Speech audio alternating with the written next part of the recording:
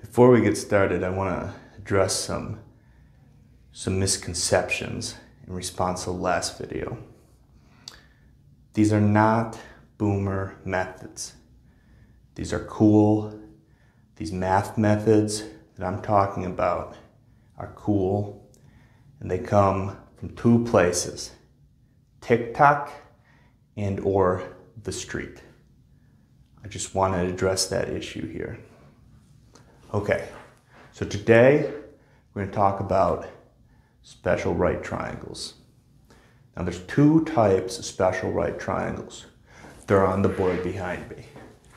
The first one is called 45, 45, 90. Let me write that down. 4, 5, 4, 5, 90. Well, why is it called that? Because those are the measures of the angles. You have 45 degrees, you have 45 degrees, then you have a right angle right here. Now the side ratios of this triangle are 1 to 1 to square root of 2. The second type, special right triangle, is called 30, 60, 90. Now why is it called that? Because those are the angle measures. You have 30, 60, 90. Okay? 30, 60, 90. And what are the side length ratios? Well, they're 1 to square root of 3 to 2. Now, if you have any other triangle, any other special right triangle, meaning 45, 45, 90, or 30, 60, 90, it might not have these exact side lengths, but its lengths will be in the same ratio. Are you confused? Let me show you. All right, suppose we're given this triangle here. It's a 45, 45, 90, and we're given only one of the lengths of the sides. We're only given this side is 5. Well, how do we find the other sides? How do we find x? How do we find y? Well, this triangle is not exactly the same as this triangle here, because this length is 5 and this is 1, but they're similar. Similar, what does that mean? It means they have the same angles in the case of a triangle. So angle, angle, angle matches angle, angle, angle. As we know from elementary geometry, if you got two triangles and they're similar, the corresponding sides are in proportion. Okay? So what does that mean? It means this side to this side is the same as this side to this side. This side to this side is this side to this side. This to that is this to that. Got it? So the corresponding sides are in proportion. So let's set up a proportion, let's solve it, and then we'll get our answer. Let's do x first. Comes first in the alphabet. So how do I find x?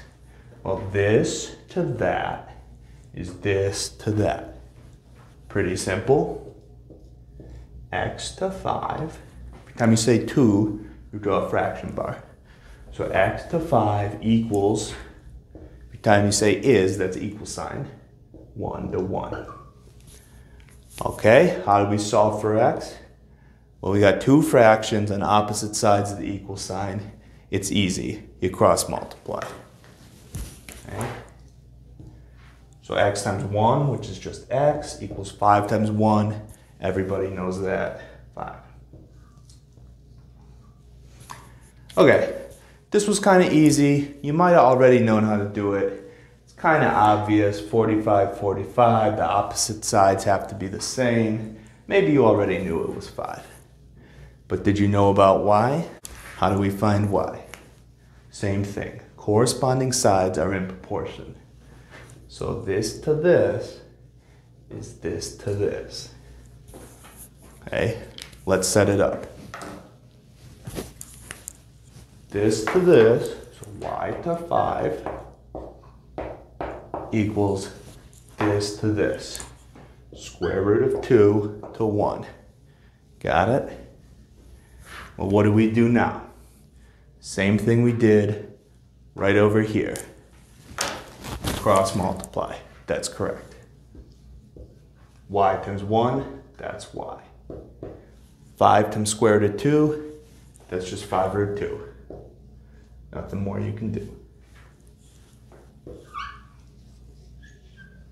Okay, so this answers our question, but we know we always got to check.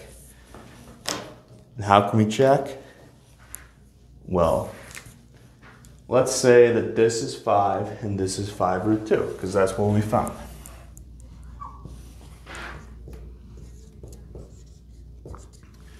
Okay, so the first thing that you could check is that the longest sides should be opposite the longest angles.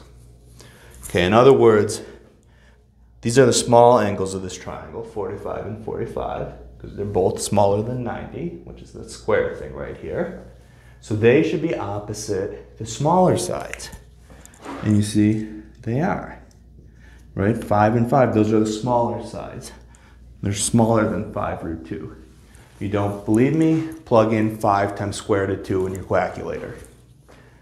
Okay, what's the other thing we can check? The other thing we can check is called the Pythagorean theorem. I think you already know it. A squared plus b squared equals c squared, where a, b, and c are the sides of a right triangle, and c is the hypotenuse, the long side. So can we check that? Well, yeah, let's check it. So these are the short side, this is the hypotenuse. So we can check it, well, let's check it over here. If I add up the squares of these two short sides, I should get the square of the long side.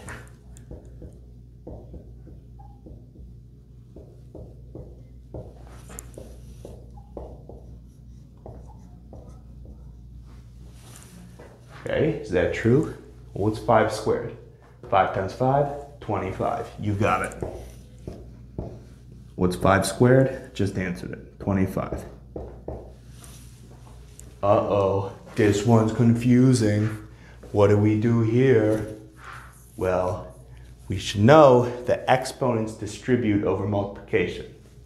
So on the inside here, this is really 5 times square root of 2, and that whole thing is being raised to another power of 2.